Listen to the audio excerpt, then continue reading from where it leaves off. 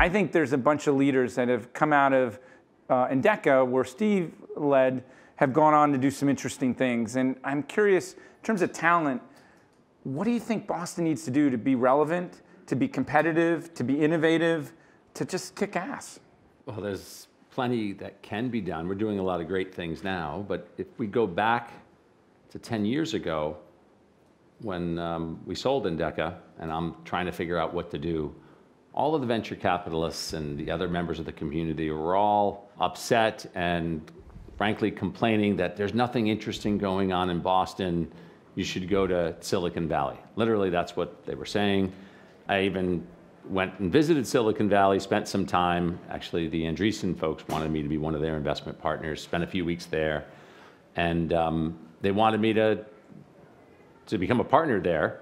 And I said, fine, but I'm living in New England. And they're like, well, we need everyone here in Silicon Valley. And so, I went and stayed doing my thing here. My response to that back then was, why go to Silicon Valley? Why don't we try to create great things here? Why don't we roll up our sleeves and just do things? That was literally the attitude. I launched 6 companies from a whiteboard, with entrepreneurs, some my ideas, some their ideas, some a blend, all that kind of stuff.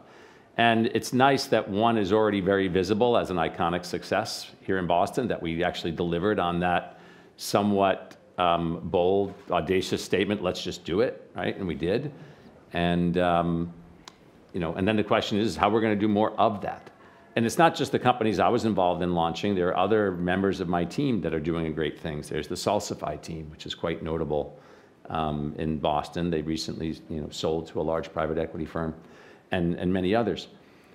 But what happened, the way I tell the story, as we were building Endeca, we located across the street from MIT. Literally, we were in Kendall Square because we wanted to be where there was great folks to be on our team. They were supposed to put Mission Control there. That's right. 70 acres, never got built, ended up going to Texas for some strange reason. And there was all this land and a lot of startups like yours. Yeah. Well, when we started there, it was still mostly parking lots. Yeah. It's changed radically in the past 20 years. When we got to about 200 people, we struggled to get the best talent on the team. They were like, you're too big, all the hard problems are solved. That's, was a usual, refrain. And so we created a team called Special Operations that reported to me. And the idea was we'd recruit folks that had the sort of more comfort of a larger organization with more resources, but they'd get to do very entrepreneurial things. They reported to me. We'd throw hard problems at them. These were the folks that when they interview, they want to be told they're going to get hard stuff, right? One of the products we were trying to figure out how to take to market related to complex analytics, where we'd go into a company, they'd give us lots of data, and we'd have to develop a product out of it, effectively an application, and figure out how to create value for that company. The team built many of these applications, and each one of them was an exercise in product market fit. Like literally, they'd go through it every few weeks. They'd be going through it again. And that skill set, I'm convinced, was what we inadvertently taught many folks that allowed them to become successful entrepreneurs. Karate Kid, wax on, wax off. Yeah, in a sense, absolutely, right? So we had 25 people on that team over the years. They were usually right out of school, but not always. But it was a certain profile of someone insanely curious, who wanted hard problems, would work very hard. And the hit rate is something like 2/3 of the folks that were on that team became venture-backed CEOs or founders. So it really, really worked. And I spend a lot of my time thinking how to scale that up. And that's a lot of the stuff I'm working on now. But that was a critical element. The talent that you recruited, how did you signal that they could thrive, and what did they see that was in it for them? Because I think if you're going to get talent to grow and develop, they need to believe that it's worth it. How did you create that kind of value proposition? A couple of things. One, these things are somewhat self-selecting, right? What's interesting to one profile scares the hell out of another profile, right, of individual, right? This is if you want the extreme version, is someone that pursues a career in law, the level of certainty and rate of change versus swing the pendulum the other way to crazy entrepreneurship where things are changing every day, okay? So that's the first thing. So you could screen people just by being very open with the type of things going on. Number two, the first few folks kind of were inside the company already. So there was someone that could talk to the types of things they were doing. They were recognized. Yeah, they were very strong like performers on the team that didn't have the right spot they were excited to do in a normal organizational structure. So they wanted to be involved in this type of activity. So people had someone to look up to, right? That really helps. And more often than not, once one person was involved, in fact, with the Toast team, there was one person who joined, and then he brought along his friend, who was Steve Fredette, who's one of the Toast founders. They had actually famously tried to compete with Facebook. Facebook wanted them to join, and they were kind of like, screw you. So we're doing our own thing, we're competing with you. So at least the one who founded Toast, finally can have his victory, having walked away from being probably in the first 10 people at Facebook. And then he brought another friend, which joined the team. Yeah. Right? And then he brought his twin brother, and like, it's just that sort of thing. They tend to have others that they know. And so what is Boston's competitive advantage and competitive disadvantage? And then I want to go to, I know you're doing Clear Ballot, you're doing something with wireless and 5G and hardware, you're doing Shoebox, you're doing a bunch of different things. And I don't know if you want to get so much into what you're doing, but what's your strategy to pick opportunities? And I think you're just getting started. So two questions: competitive disadvantage and competitive advantage for the region, and then how are you filling your portfolio for activities? Well, let's start with the competitive advantage. Is the human capital in Boston is insane. It's like it's tremendous. Fish in a barrel. Yes, there's so many talented people that come through here, which leads to the liability, which is they come through and they often go somewhere else. Okay, a very concise example of this is I remember I'll do dinners at one of the universities for students or whatever, and they'll say things like, "Are there any interesting tech companies in Boston?" They show up, they get off at the airport, go to school, go to some clubs, go back to school, and get back at the airport and go. And we don't market what's happening here, right, where people can see it. Like what I've said to more than one governor of the state is, we let the Red Sox have their pennants, or the Celtics in the airport. Why can't the jetways be lined with the logos of all the dynamic companies that are growing, in the state, right? That's the gateway. Logan is the gateway. So in terms of the things you're interested in, how are you choosing? Like, is there a pattern to all those things? At the time, I was going after what the venture capitalists wouldn't go after. I'm not going to chase what 50 other people are chasing.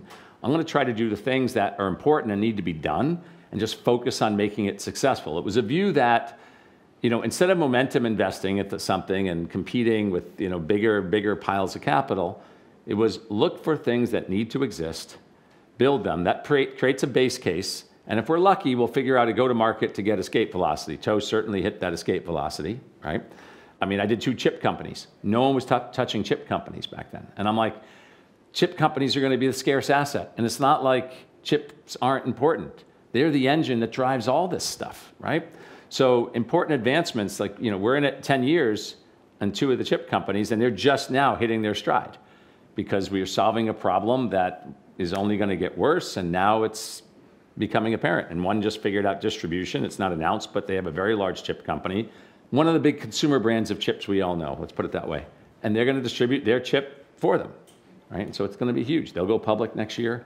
But that's the sort of stuff. I went for things that were important to do, that I felt I could contribute in some way, and weren't of interest to venture capitalists. Yep. So the Toast story, that just happened. Tell us something we don't know about that story. Why couldn't they raise money early days? They have to do with the product, the pitch, and are you surprised that they were so successful? In the pandemic, restaurants were sort of hurting. Grubhub was doing well, Well, let's set aside the pandemic, because really their success story, I mean, there's 2 success stories. There's the run-up to it, and then it was, navigating that. But they were already very successful prior. There was a venture capitalist here when I was having breakfast who came by and said, "Congratulations, we passed on it 5 times." And it was one of this person's partners who said early on, it's too hard to sell to restaurants, and it's a crowded market. Now, the too hard to sell to restaurants, it is very hard. But the crowded market's also an opportunity. And how many restaurants? 50,000? Yeah, 50,000. Yeah, so they did Today. figure out how to do it, and that's going to keep doing this, right? Yeah. Most people don't understand what Toast derives success from. It's not a technology innovation. Do you have any idea what their innovation is? Point of sale. I mean, their innovation is in distribution channel. Yeah. What Toast did in this very crowded market. So when tablets came out, suddenly anyone could introduce, a touch screen, which is used in a retail environment. But the problem is they couldn't get it out there, so they'd partner with the payments companies, the folks that sell credit card processing, so that they would call up and say, oh, this restaurant's opening, they need a point of sale, and they'd try to introduce them. The net result, and then there'd be a local installer. And by the time you did all that, the person making the software was probably seeing a third of the revenue that's flowing, and the restaurant's spending all that money. What Toast saw was if instead they embedded the payments into the system, they not only could lower the price to the restaurant, but generate enough margin to afford a direct distribution channel, that they could build a team of folks here in Boston, in all these big cities, selling and servicing, because these restaurants need help, right? They need help with training, et cetera. And the way I talk about it, they opened up a wormhole to disrupt the industry. They raced through that wormhole, made a lot of good decisions, right, around how they took all the capital, they put a lot into technology to build the biggest product footprint. And at some point, that footprint's big enough and their distribution's big enough, that wormhole's closed. It's really hard for someone else to go through it.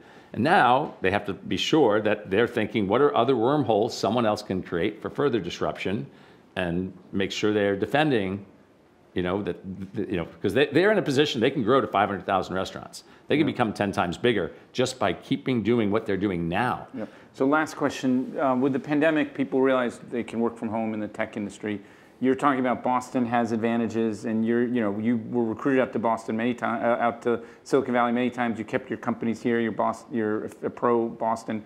Coming out of this pandemic, is Boston still going to be relevant to build tech companies? Are you going to want to get a distributed team across the country, across the land, across the world? Well, first of all, I don't see those as mutually exclusive, right? I think both are true. I think Boston will remain incredibly relevant, and people will be building more distributed teams.